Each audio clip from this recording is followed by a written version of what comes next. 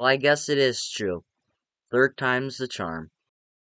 Hey guys, how's everybody doing? This is my review for Leprechaun 3. Now, for when I was a little kid, the first movie was, in fact, my first horror movie. Go check out my review for that. I'll probably put a card up here, and if not, then I'm putting out absolutely fucking nothing. But when I was younger, this was my favorite.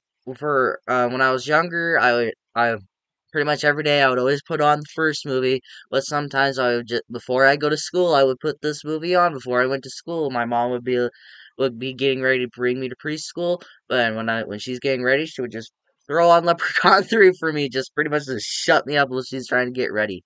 And I don't know if it's my favorite anymore.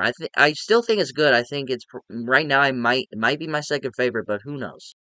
Starting off with my positives on Leprechaun 3 is the Vegas setting. I think that the fact that they brought the Leprechaun to Las Vegas is a bit funny. I kind of like the setting where you get to this farmhouse in the first movie, pretty much in California, apparently Los Angeles. I can't remember. Was it Los Angeles? Might have been Los Angeles in the second movie, but now we're in Vegas, baby, and what could go wrong, right?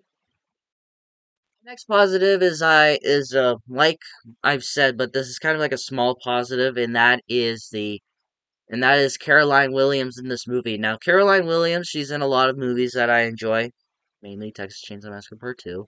But I think she's just a nice character in this. I don't really mind her character, where she's just like this, where she's getting to that age where she's getting old and she wants to be young and sexy again, which we can all probably relate to.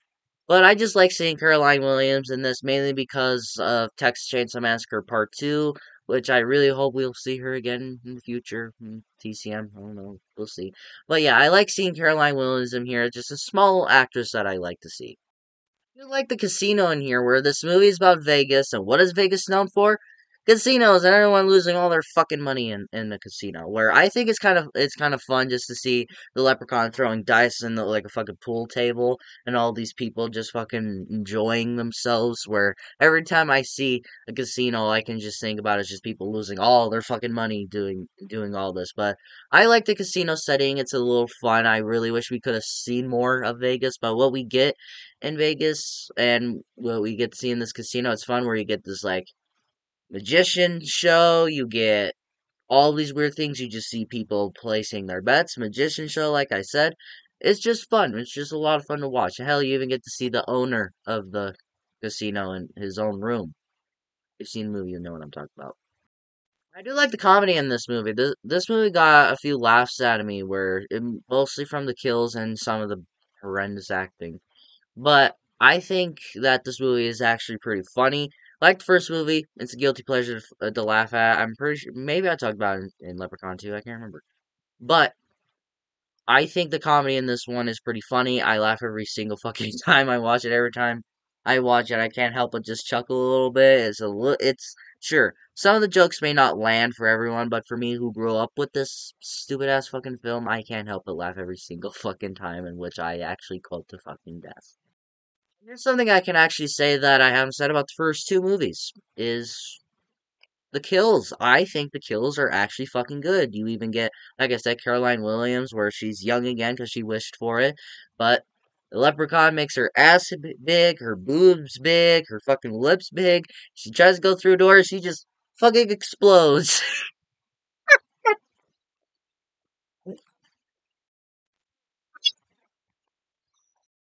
Get the owner of this casino where the leprechaun goes into his room after he almost gets laid by a person, but we won't talk about that.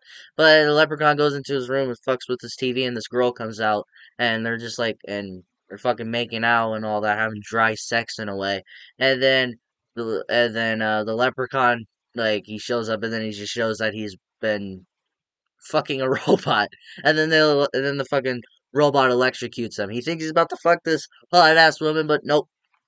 It's a it's a fucking robot that just fucking electrocuted him to death. You even get the magician Fazio where he's sawed in half with a chainsaw. That cool trick where magicians like to do, where they saw you in half in the show. They can still wiggle your toes, but in this one, the leprechaun just cuts him in half and it just shows all of his fucking organs. It's pretty cool and it's very creative for a magician, anyways. Now onto my mixed aspects. The characters. I don't absolutely hate the characters. I think some of the characters are more enjoyable. There are some characters where I just think they were just fine though, but the reason there are some characters that aren't that likable is because of the acting mainly. Casino owner, I didn't really care for him. I thought Fazio, I didn't care for him that much, but I thought he was pretty funny. But then you also get Caroline Williams' character where she's just trying to live her life when she was younger. But I thought the Scott character was a bit weird though. I thought he was kind of the outsider of the movie where he's just trying to go to college, but then he gets sucked into this casino, and then he gets with this girl that he literally just fucking met, and now he wants to fuck her and then get married with her. It's the characters aren't great, but I wasn't like fucking bored the entire time they were on screen. Speaking of the Scott character, and my next mixed aspect is him turning into a leprechaun. You get the scene where the leprechaun goes into his hotel room because he wants room service, but the leprechaun shows up and because he had his gold coin, and then he attacks him, he bites him, but then Scott stabs him in the fucking head with a knife.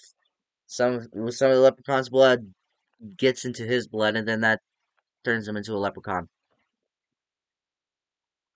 It's weird, right? But I guess I could forgive it because this is a strange movie and this is about a killer leprechaun and this movie isn't taking itself seriously. But it was a little unnecessary, but it was a bit silly, which I can forgive it for. Now on to my negatives. We spent too fucking long in this pawn shop where we open with this movie where Gupta, who works at this pawn shop, or this one guy tries to sell him this leprechaun statue and he gives him 20 bucks for it. But then he takes off this medallion, and then Leprechaun wakes up, and then there's just a pot of gold there, and he tries to take it, but then the Leprechaun like fucking attacks him, and then the Leprechaun spends like a half hour in this pawn shop. If any, yeah, like 35 to 36 minutes he's in this pawn shop. We're in Vegas. I don't want to stay in a fucking pawn shop. You get another scene where the characters go over there to look for his gold, and then like there's a scene when they're in there when they're leaving, like the casino and the pawn shop are like right across the street from each other. But there's a scene in this movie where they're leaving and then they get into a car to go there, and I'm like, wait, weren't they just like literally across the street from each other? What the fuck? When I talked about the characters, yeah, their acting in this movie is not great. But let's be honest, none of the acting in this franchise is great though. But some of the line delivery was like fucking horrendous. There's this one part where Scott, after he got attacked by the leprechaun, he picks up the phone. And he's like, "Yeah, I want to report about your leprechaun in the hotel.